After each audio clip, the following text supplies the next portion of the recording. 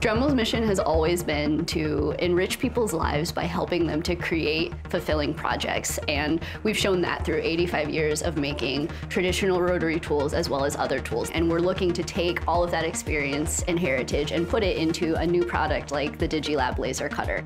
Today, we're gonna give Anna and Sarah from Tactile Craftworks a sneak peek of the Dremel DigiLab Laser Cutter. So welcome to Dremel. Thank you so much for having us. We're a handmade leather goods company in Milwaukee, Wisconsin. We make journals and flasks and all sorts of small leather accessories that we laser etch with antique maps. What we're trying to do is really focus in on kind of the handcraft and the richness of the leather that is already inherent there and show that you can use the modern tool. That really allows us to get that kind of detail that we never would be able to get by hand. The Dremel DigiLab Laser Cutter is really unique for the laser cutter market because it fills a gap between the industrial machines and the entry-level machines.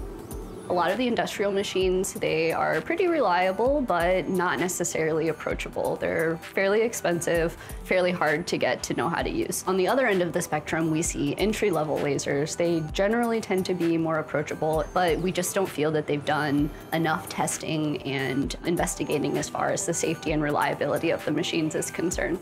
So we're really looking to be both approachable and reliable.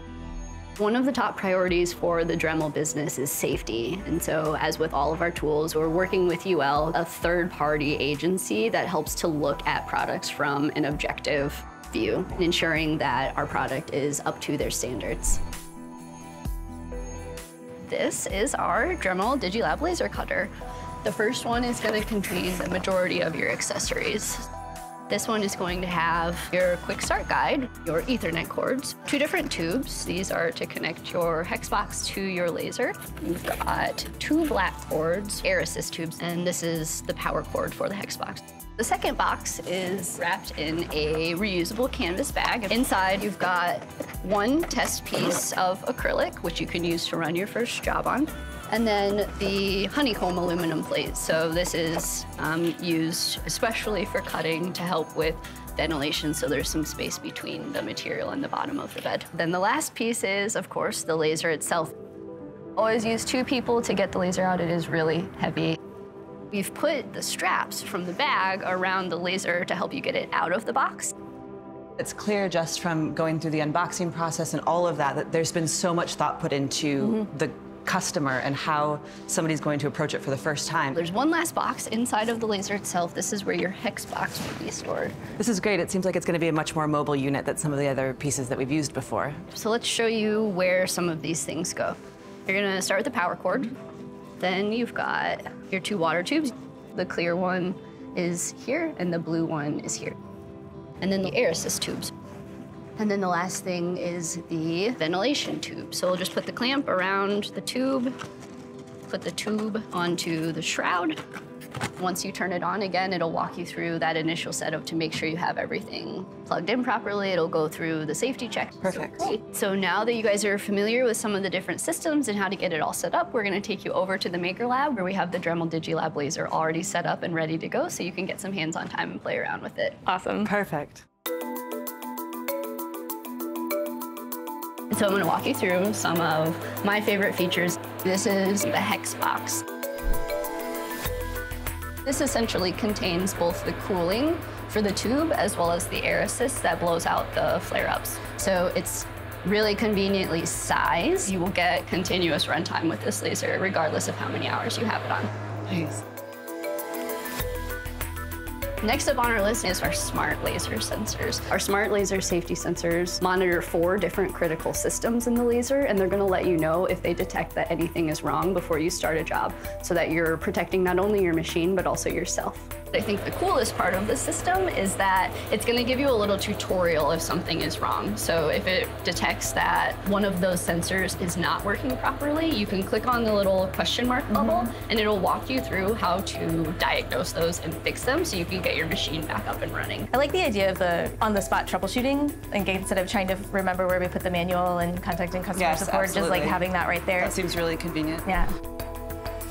Do the files get sent from the computer each time you cut, or are the files stored in the laser? So you have to always send the job from the computer, but once it's sent, it will store the previous 30 jobs in job history. Nice. So you can rerun jobs from the touchscreen without having to go back to the software if you've run it previously. Another nice thing about that is that you get a little preview of the job. So you get a nice little peek of like what the job is, and then you have the chance to run the perimeter as well to see relatively where your job is going to run. That's great.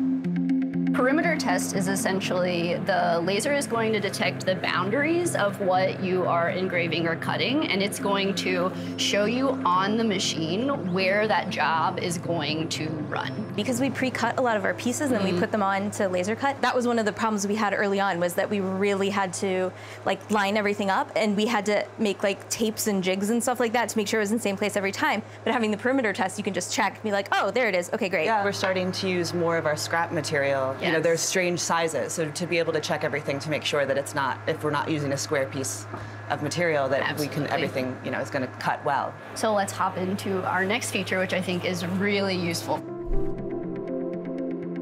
We have our camera feature, which is really great for products that are already finished that you want to add personalization to. You can use that camera to put the blank material in there and know exactly where it's at, so you can get your file in the right place. The camera work is going to be so helpful for us because we do some customization for people sometimes, like monogramming something, and usually what we're doing now is creating a brand new file and etching an entirely new piece every time we're doing that. And so if we can take one of our pieces and know exactly where we're going to be placing that monogram, making sure that everything is square, that's going to really speed things up for us a lot. So we've just put the skateboard into the laser. What we're going to do now is come over to import and use what we're calling camera capture. It's giving you a little reminder that you need to go ahead and place your material into the laser and try to get it close to the center of the laser bed. So it's going to go ahead and capture that height. Then it's going to move around the bed and take 9 different photos and then stitch those photos together to create one photo. The most useful feature for the camera is this ability to put a picture of your object in the background of the software.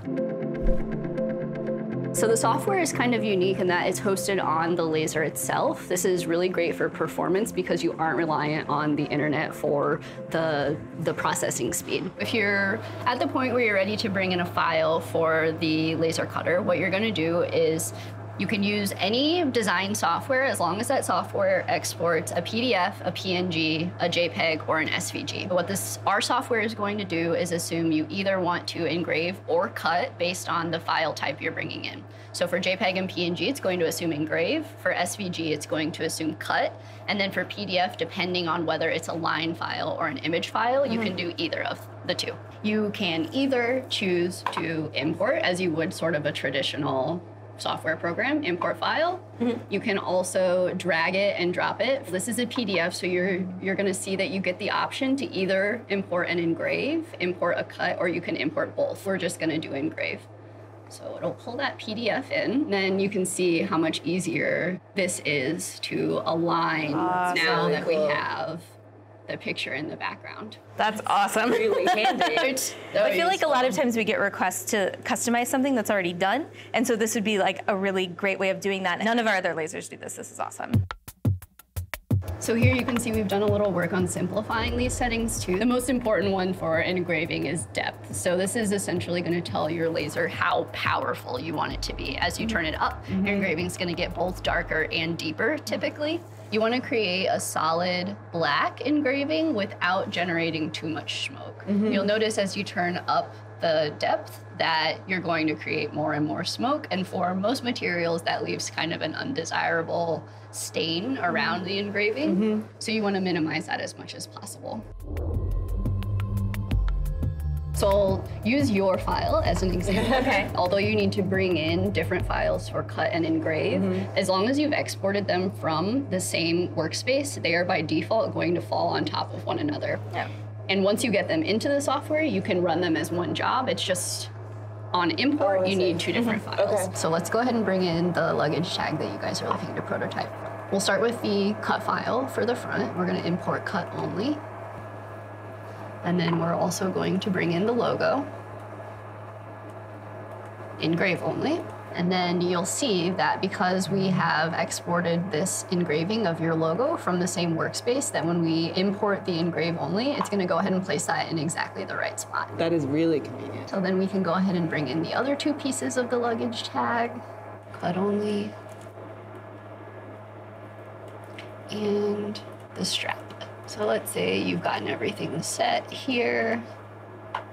And you have the flexibility also to rotate, to move, to scale. Now I have a question. So leather is oftentimes not square, so it seems like we're gonna go off the edge here. Can we turn this whole thing so that we're printing along this way? Absolutely. You select all of it, and then you can either go up to edit, rotate, or you can use the shortcuts that are built into the software as well. That's helpful for those pieces of leather that are not all, uniform shape. So another nice feature we've built in is now that you have everything imported and where you want it, rather than going back and importing all of those pieces several times to create more than one of them, you can use what we're calling auto array. With just one click, you can see that you can fill up the entire bed. Oh, nice. That's an incredibly useful feature. Right now we're having to recreate new files to make multiples like that. Our material that we're using is a really expensive one, and so any time that you're throwing out the smallest scrap of leather, that's money that you're not making in your business. And when you're at the scale that we're at, it's such an important thing to really get all of your money's worth where you can. One of the hardest parts of laser, and I'm sure you guys are familiar with this, is knowing what settings to use whenever you're trying, especially a new material. Absolutely. So what we've done on our end is tested several different materials, some of which you can see here.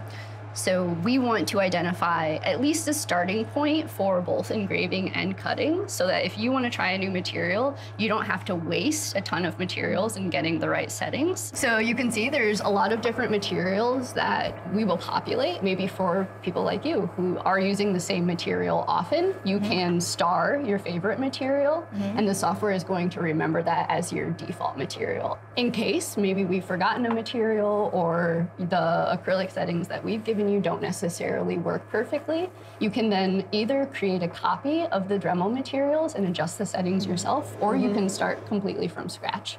So you can put your own material in here. If I wanted to create a material for those blank skateboards, I can call it skateboard, bring in a little picture of a skateboard so I know what that material is, and then I can tell it what settings I want it to use for the skateboard material. So once I save it, then pull that material into my frequently used, and then you can see this drop down updates. And now I can use my skateboard material. We do primarily use leather, but we do different types and different thicknesses of leather. So the ability to make our own settings and say, this is the leather we use for our books, this is the leather we use for our mugs, this is the leather we use for our flasks, that's really convenient. You can still edit kind of the settings within that even after the fact. Yeah, you can. So this is just a starting point. If you choose to edit the settings from here, those are going to override the material settings. Right. I think having a starting point is so helpful. I think that when you first start out with the laser and it's intimidating and you've got it in your space, and you want to be able to have a decent starting point without burning the place down and without wasting your material. And it's great to be able to dial it in, but just to know where to start, to not have to spend all that time just with that experimentation. Absolutely.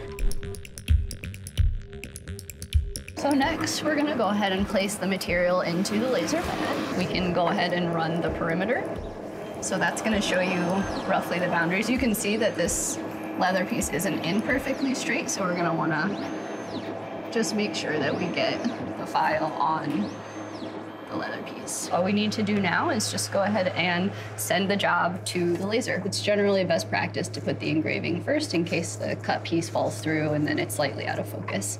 Sure. Send that over. Now it's going through the checklist. You need to accept a couple different reminders and warnings, and then double click to start.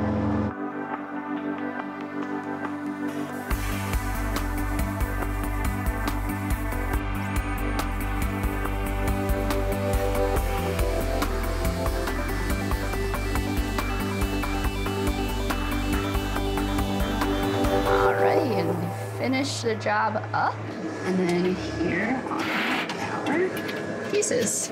Excellent. So you can see now with the leftover materials, you could easily place this back in, use the camera to capture it, and then fit at least one or two other tags onto this scrap piece. I really like how it looks like there's really minimal smoke out on the edges. It's so nice the precision you get from the laser cut.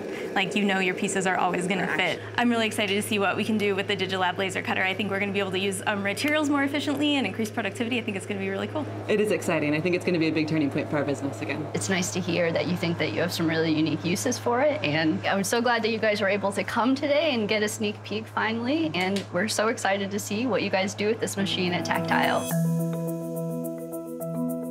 We've both been using Dremel tools for so long, and it's a company that we trust. It's tools that we trust, and so trying the DigiLab, like seeing everything in process now, implementing that into our studio is really going to be an exciting next step for us. I'm really excited to get the DigiLab Laser Cutter into our studio. I think it's going to help us use our materials better. I think it's going to really kind of ramp up productivity and cut down on a lot of waste for us. This is a really exciting product for us because I think it's the first laser that's truly built for small businesses. So we've taken a really close look at people who come from a design background who are looking to take that next step and make a business out of something that's currently a hobby, and built this machine around those kinds of needs.